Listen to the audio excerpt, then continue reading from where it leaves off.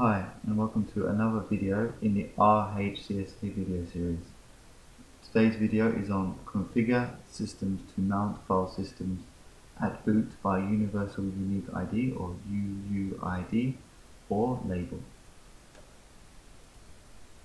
So, in the previous video, we'd got as far as creating a logical volume. So, so let's just sudo first. So make sure I'm there. So let's do it clear here. LBS again. So we've got that logical volume as we created earlier. So now one of the exam objectives is to create a ext4 file system. So I might as well cover that part. Let's use a common file system for this. So I'll just create a ext4 file system on top of this logical volume.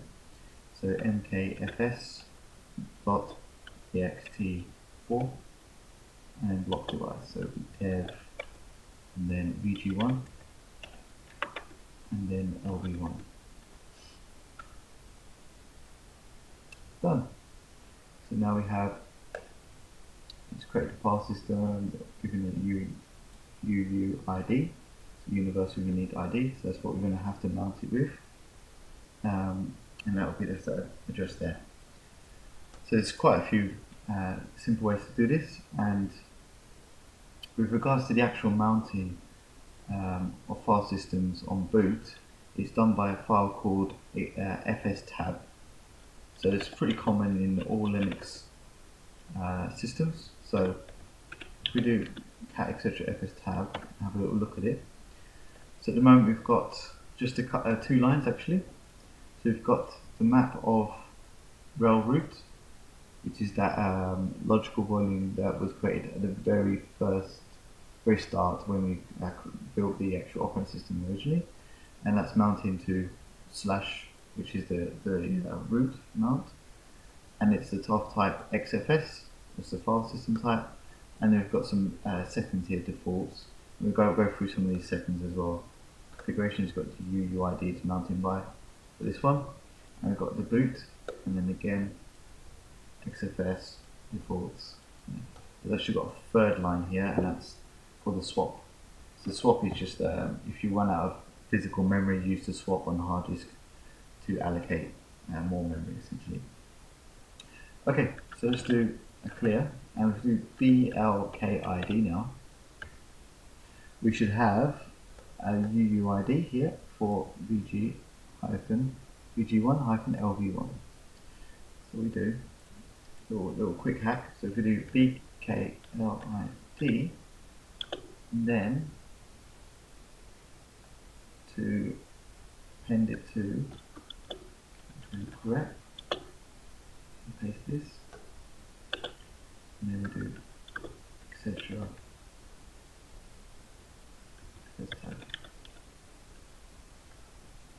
Okay, so now we do vi on fstab.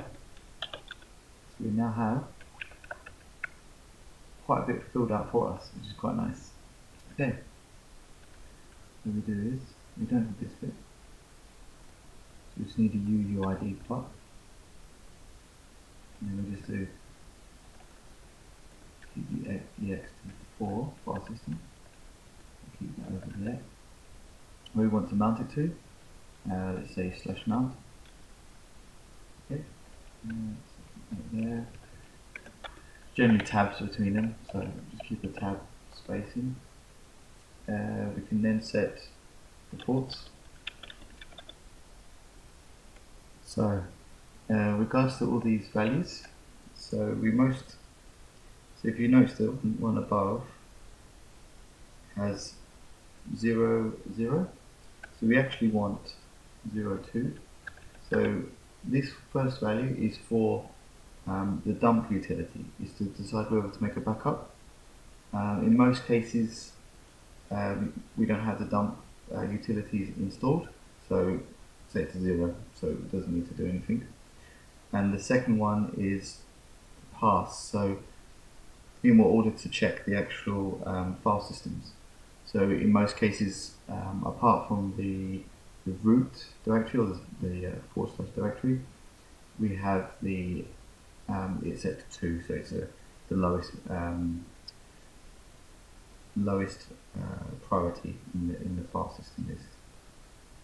And finally, this default value, it's actually just the default mounting settings, so it sets the common values you're going to most likely use. But obviously, it can be quite granular. On the screen now, just showing you, just put there all the various values you can set. But the default essentially sets these values of read write, SUID, dev, exec, auto, no user, and async. And you can see each individual configuration what it sets. But yeah, in most cases, defaults is probably enough, and it's probably what you want. So we do escape, and we do a right click. Now we can do mount and then MNT.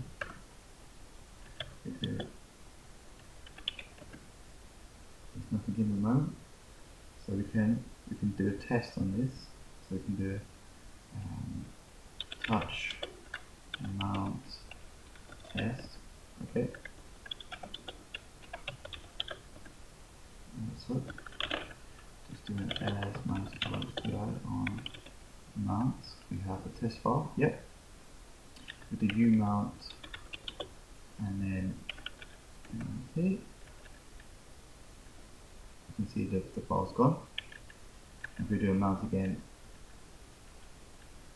you can see the file is there again.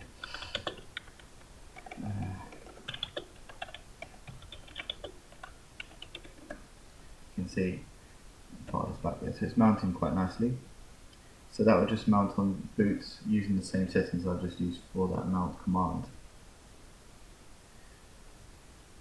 So the next thing you can do is you can actually assign a label. So rather than having that, trying to use the UUID or the Universal Unique Identifier, you can use a string. It can be up to 16 characters long. In most cases, for most file systems, so it's probably good to use the 16 characters. And what essentially we need to do is run. There's two different commands you can run, but either one's fine really. And you can just do e2 label the dev vg1 lv1, just to give it a label. Let's give it test. Let's call it logical vol1. Okay.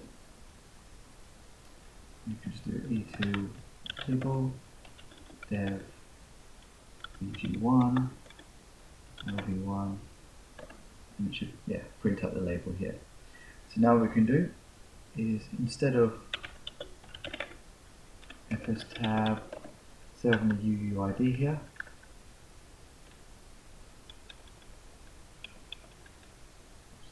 we can do label equals, and then the label name was I've forgotten now. I think it was logical vol1, I think. Let me just double check that.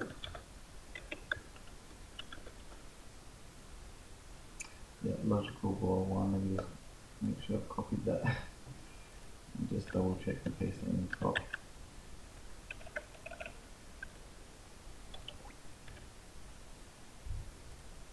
Okay. Right. Okay, now we can do the same thing. So mount. Let's just do u mount again. MNT. Just double check it's empty. Okay. And then finally mount MNT. Oh.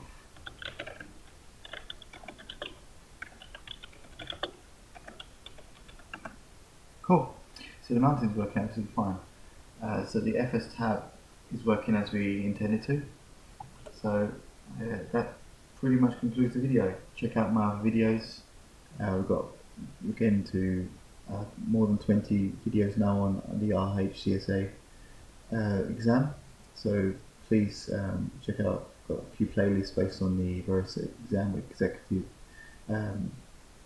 exam sections, so yeah, please view them and have a look at them and see how you get on. My Patreon page is on screen now, also some other stuff you may be interested in as well. Yeah, thanks again for watching, and I'll catch you next video. Cheers.